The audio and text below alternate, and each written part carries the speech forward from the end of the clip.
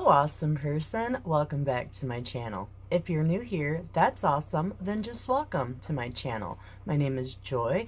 I do unboxings, makeup try-ons, and I throw in all kinds of things to keep you on your toes. And today is another Mask Monday. And I think I am going to use this Generation Clay Ultraviolet Brightening Purple Clay Mask. I've used it a couple of times now, and I just absolutely love it. And this was sent to me by Gracefully Cheryl and friend mail. So I had to try it out immediately because it was purple. So how is everybody doing today? I hope we're all doing well. So who's ready for Thanksgiving? This year, it's pretty simple for me because I'm not the one cooking. I just have to drive. Oh, I didn't think about the hat I was choosing to wear. But, well, I get a little bit on it. No biggie. But anyways, all I have to do is drive. And I'm not even going to be the one driving. My husband will be. We're going to go to my daughters, my oldest daughters. And look at some of it's already drying. It does dry pretty fast, especially thin layers. Okay, I guess we'll call that good. Yeah, I'm just using my camera to see. Okay. I normally do this in the bathroom too, so I forget stuff like towels or whatever. Good thing I've got me wipes here. Yeah, makeup wipes. This stuff just wipes right off, right after it's done, just a wet cloth. But I don't want it to dry on my lips. So I always take it off.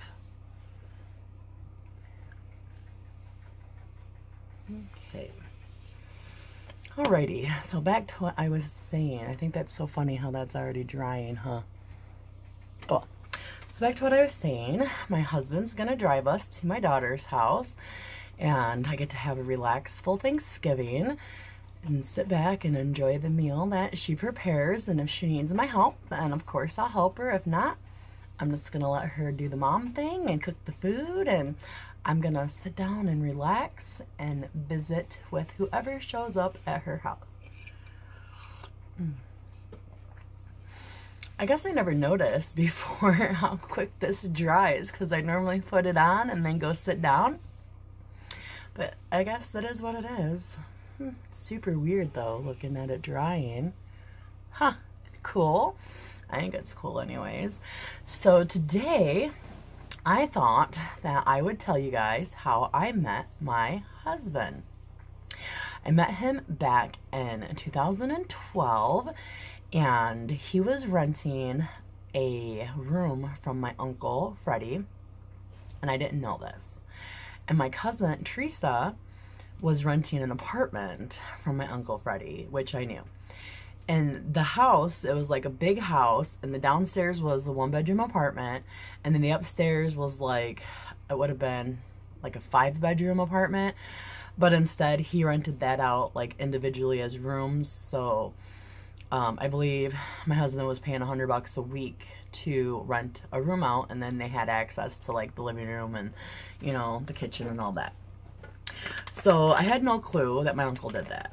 I did know that he rented the little apartment downstairs and that my cousin moved in, and so she was there for a couple of months, I guess, and I decided to go ahead and go visit her. And it was, let me think, May of 2012, and I was with my mom, We were sitting outside on my cousin's picnic table, waiting for her to get back from wherever she was at, doing whatever she was doing. She had no idea we were coming, but we did text her, and she was like, I'm on my way home, just, you know, don't leave, wait for me. So that's what we were doing. So while we were waiting, this man, this gorgeous 6'3" man, I didn't know he was 6'3" at the time, but I knew he was tall. But this gorgeous man come walking in between, like there was a house and then there was like a garage type thing. And he come walking in between to go to the lake because they lived, the house was on a channel to get to the lake. And he's pulling a grill because my uncle had rules. Like he didn't want people grilling, I guess, too close to the house or whatever. They had to move it away. Smart. So that way, you know, nothing catches on fire. But anyways, so he's pulling this grill and I'm just like, and my mom's like, Joy. She's like, quit staring. And I'm like, Mom. I'm like, I can't help it. So anyways, I caught his attention. He caught my attention. We didn't talk to each other. About that same time, my cousin showed up and we went into her house and we visited with her for a little bit. And when we left, he was no longer downstairs. But while I was there, I found out that he rented from my Uncle Freddie. So later that night or the next day, I can't remember which, but my cousin Teresa, I texted her and I was like, can you tell me that guy's name? And she was like, his name's David, but we call him Dave. And I'm like, okay. And I'm like, do you know how old he is? And she's like, just a minute, I'll go find out. And I'm like, what? She's like, I'm gonna go ask him. He's upstairs right now. Well, so... And I knew there was nothing I could do at that point. She was going to. So she did. She went to go ask him how old he was. And he was 37 at the time, I think. Let me think. How old was I? 32? Yeah, he was 37. I was 32 going on 33. And he had just turned 37. And so then I was like, does he have a girlfriend? And she's like, no, he don't have a girlfriend. And I'm like, is he looking for a girlfriend? Well, anyways... So she's just like, I'm going to give him your number because I'm tired of being the middleman. And I'm like, okay, like, that's cool. So, like, a couple minutes later, Dave texted me, and we stayed up probably until, like, 2 or 3 in the morning just texting each other. And then we both had to work he had to work at 8 a.m. I had to work at 9 a.m. So we definitely went to work that day, tired. And the next day, I don't think we really talked to each other much because we were just really tired. And then the third day, that after we had met, we like talked on the phone, like actual conversation. And, you know, people don't do that often these days. But anyhow, we talked on the phone, actual conversation, and we were up until like 2, 3 in the morning just talking. But anyhow, long story short, now we're here. We are happily married. We have 7 acres. We homestead. We're raising a huge family. Well, not so much anymore. We had 9 children between the 2 of us. 5 of them are adult children, and 5 of them are adult children that do not live in our home. So we're down to the 4 last children that are 17, 16, 15, and 12 at the moment. So not much longer, and we're gonna be complete empty nesters. And I mean, I just want to travel and not have to pay for extra kids. I'm selfish, yeah, I know. But children are expensive, and the older they get, the ruder they are, and the more ungrateful they are. And I'm strict on my kids, so I don't think it matters if you're a strict parent or if you're not a strict parent. I think all teenagers just go through that I think my parents are dumb and I'm better than them stage. And yeah, so not much longer, and it'll just be me and my husband, his hobbies, and my makeup. It's my hobby right now at the moment. Alrighty, well, I think I'm gonna go ahead and pause y'all because this is pretty dry. And it says that, you know, not to leave it on for more than 10 minutes.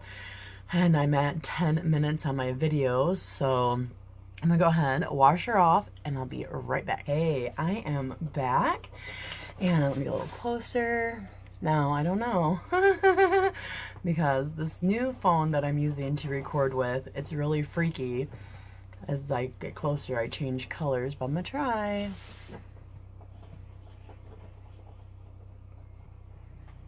I like it. It don't really make my skin shine or anything that much, which is nice. And it's nice and smooth, and I feel super clean. I really enjoy it. So if you like these type of, and they wash off so easily, like just get your rag wet, wipe it off, and then you can, you know, take a handful of water afterward and just, you know, do that to your face, and yeah, it's clean and no mess or anything. So I really love things that do not make messes. But Generation Clay ultraviolet brightening purple clay mask. If you missed that earlier, see what I talk about? Like, get closer and it changes. All right, well, that is all I have for you for this Mask Monday. I hope you enjoyed it. Hope you have a wonderful day. Remain awesome. Peace.